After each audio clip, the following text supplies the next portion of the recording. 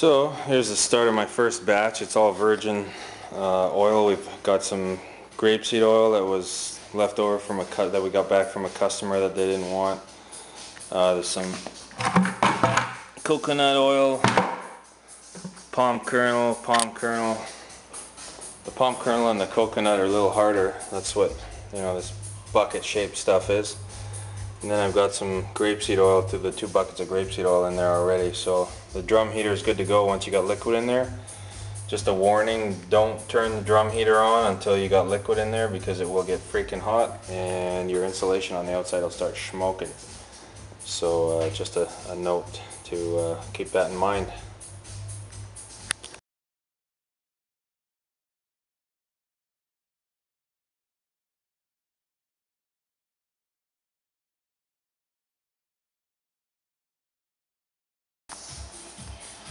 So here we are, the barrel's close to full,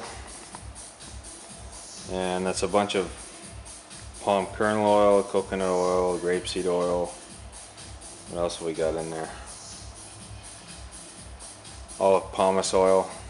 So it's all virgin oil. There's no used oil in here. It's easiest to do a batch on brand new oil, so we're gonna fry this up soon.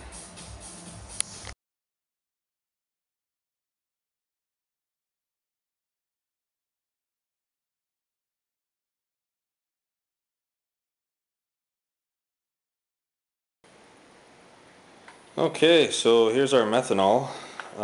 For those that don't know, and I had to look this up myself, methanol and methyl hydrate, which is what you get from, this one came from Rona. You can also get it at Walmart, but Walmart only has a 1 liter. This is a 3.78 liter. You can get it at most hardware stores, and this at Rona was $8.99 a bottle. I can't remember what the price was of the methanol. I got that through work, but that adds up. So it's 21% methanol for the oil that's going into the mix. But did get some other cool things. Got this Nordic Timer. It's a TH868C. I got that from Rona as well, and that's what it looks like right here. But the neat thing about it is, as well as being a typical 7-day timer that's got a plug out on this side and a plug outlet on that side, it has a countdown timer, so you can set a countdown timer to run an appliance for a certain time. So in this case, I'm going to run the pump on this timer for 3 hours, and then it's going to shut off the pump, and then I don't have to come back here and shut off the pump once it's mixing. The other cool thing I got is this energy meter. I think it was about 29 bucks. The timer, by the way, was I think $18 or $19, and there was another brand that looked totally identical, all the same features, for $32. It was a Woods brand, so make sure you get that that brand that I showed you there. This little meter here shows you your watt consumption, which is right there, 655 watts. That's the band heater on the drum. Well, actually, no, sorry, 697, and we're at 0.36 kilowatt hours since I plugged it in, but I've only had it hooked in there since this was 120 degrees Fahrenheit, and now it's 125. I picked up this thermometer at good old Walmart for 20 bucks, digital cooking thermometer. It also has a temperature alert on there. Whoops, the magnet's not very strong, so you can't really use it for sticking on much of anything. Ah, bugger. It's got 2 magnets on the back. Well, anyway, the temperature probe, you can just shove it in here under the insulation, and shows you where the temperature is at, or you can get a handheld thermometer or whatever, but you want to make sure that your oil is at 130 degrees before you pipe it into the mixing unit. Anyway, and then I got lucky. I had this sump pump here. I got that working again. It was kind of seized up a little bit, but seems to be working fine. A bunch of hose, so that's how I'm going to transfer it from the barrel into the big tank, and then we're going to see on the side of the tank here how many gallons we've got, and we're going to put the methanol in here once we know how many gallons of oil we have. And it's because this is a virgin oil, it's a standard ratio that's going in there, so it's 21% methanol for your total volume, and we're going to go with 7.5 grams of KOH, potassium hydroxide. So we'll scale that off later and show you how that works. So I put this strainer basket in here. It's a stainless basket. Barely fits through the hole. I had to squish it a little bit. But what happens is you can fill up the methanol inside here, and when you drop your KOH or sodium hydroxide pellets, they'll sit in the bottom of that, and it'll be pumping the methanol through here, through the pump, and as that dissolves it won't clog your pump or cause you any grief, so the basket in here prevents any chunks from going down into the pump. So we're going to get started soon on scaling our KOH and getting it into methanol. You want to get yourself some good thick, these are nitro based gloves. You can't use latex. Latex won't stand up to methoxide. You need a really sensitive scale to measure your KOH powder, and we'll go through that in a sec. And when you're putting the methanol in, you need one of these OVP 95 organic vapor masks. Don't use a regular dust mask or you're going to damage your brain when you're making the methoxide. And you need some good eye protection as well. So don't fool around with the safety stuff. You have to really watch that. Here we have the potassium hydroxide flakes. It's a 25 kg bag. It is hygroscopic, so it will absorb water. Once you open this bag, it's a good idea to stick it in an empty bucket that's clean and keep the lid on it nice and tight, because you don't want water to come into this stuff. Okay, now we got our mask on and we got our safety glasses on. We don't need gloves for this part, but we're going to pour the methanol into the processing vessel.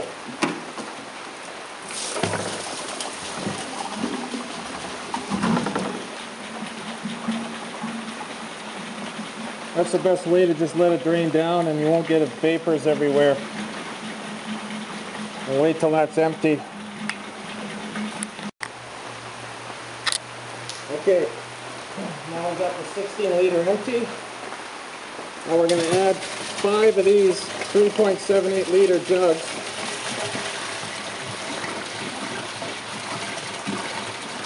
We need about 40 liters total.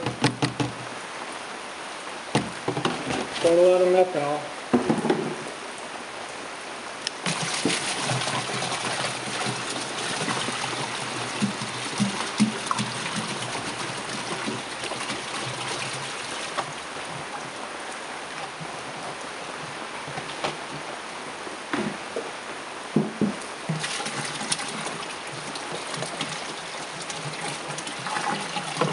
And we're going to scale our KOH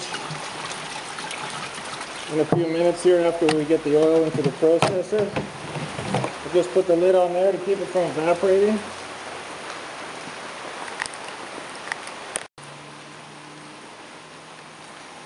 Okay, we've got our transfer pump in the barrel. We had a bit of difficulty with. It's an old flapped out pump. Hopefully it keeps up and fills this all the way in without dying, because I sure hate to use a bucket or something to get that in there. Anyhow, once we got all the oil in there, we'll be able to see on the side here where the level's at and how much chemicals we need to add, or if we need to add any more methanol. We've got this much methanol in here, which is 11 gallons. So we'll see how much oil we've got.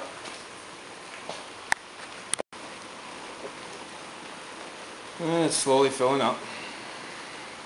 Takes a bit of time, it's not a fast pump.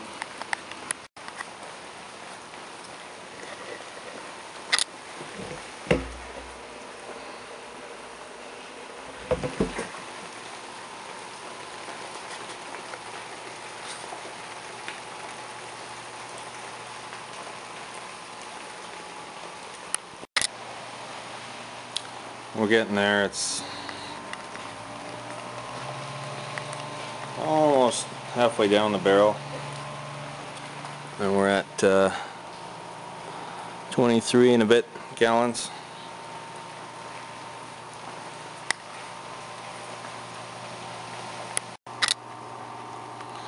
Now we're at 45 gallons and getting close to the bottom. I'm going to have to turn the pump sideways to get a little bit more out. But the highest we can go is about 48, and then we're going to add 11, which is going to give us 59 total up here, and that's pretty much going to be the max.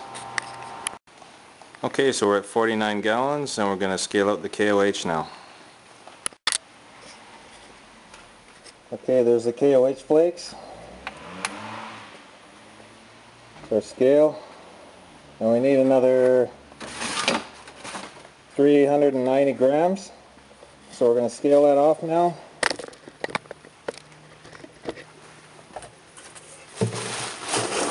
There's a bit of dust from this stuff, so you really want to have your mask on. Okay, 359.3, that's good. It's dangerous stuff. Wear your gloves.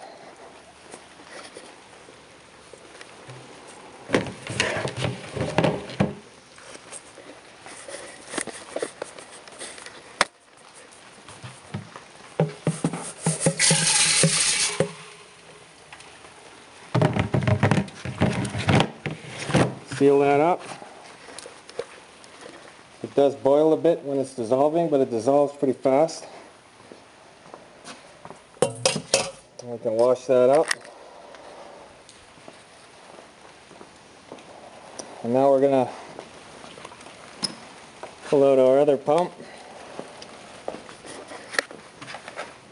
Make sure the lid's sealed tight. We're going to open the top one here. Leave that one closed. That one's closed. And all these are closed, and we're going to open up the bottom one.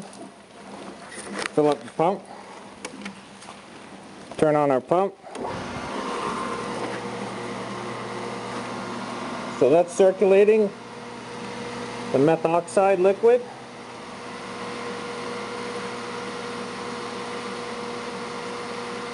Once we get a good mix on that, take a look here quick. There's some good fumes coming out of there. You always want to leave that nice and tight shut. It's going to change color.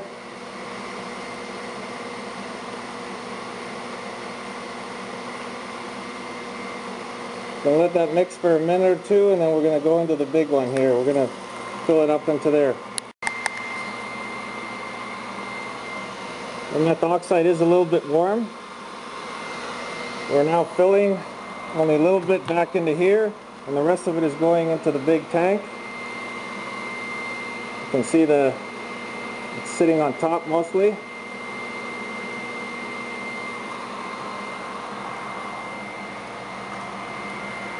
Hopefully, if we're lucky, our silicone seal here works well.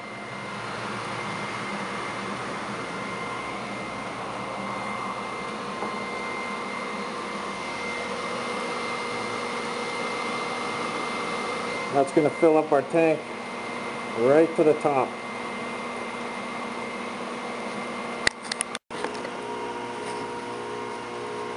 Okay.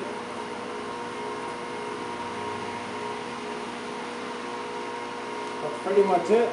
We got the big tank fill up. We're going to shut this valve now and open the big tank.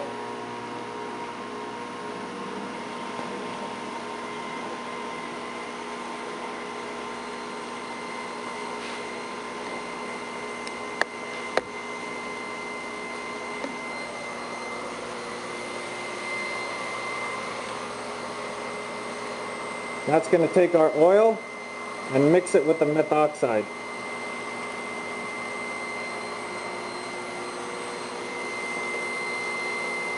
It's working away really well there.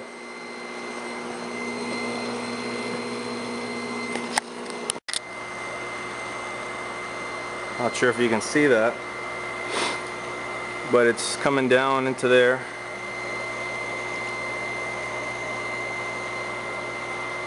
So much for the silicone. It's leaking a little bit, but not too bad.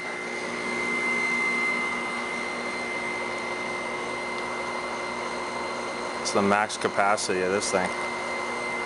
Right up to the top there. So it's mixing away. I took some of the liquid out of the big one and put it in the small one.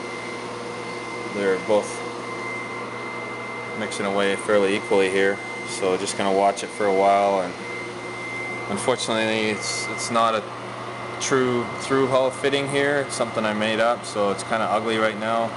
Wait till that silicone dries in about half an hour, 45 minutes, and then I can dump all of that liquid into the big tank again and have it settle out for 1 to 2 days and see where it's at. So I reset the timer, 1 hour 32 minutes left, and got some ugly silicone scab on there, and that seems to be not leaking, and the level's up here, so that's good. There's nothing in the small one. So I've opted to go for 4 hours total mix because it's pretty damn full tank and we're not getting any kind of aeration up here from the nozzle, so it's getting a decent mix, but better safe than sorry. They say 1 to 4 hours usually to mix it up, and once that shuts off, I'll take a look at it again tonight to see if we're getting any separation on the oil.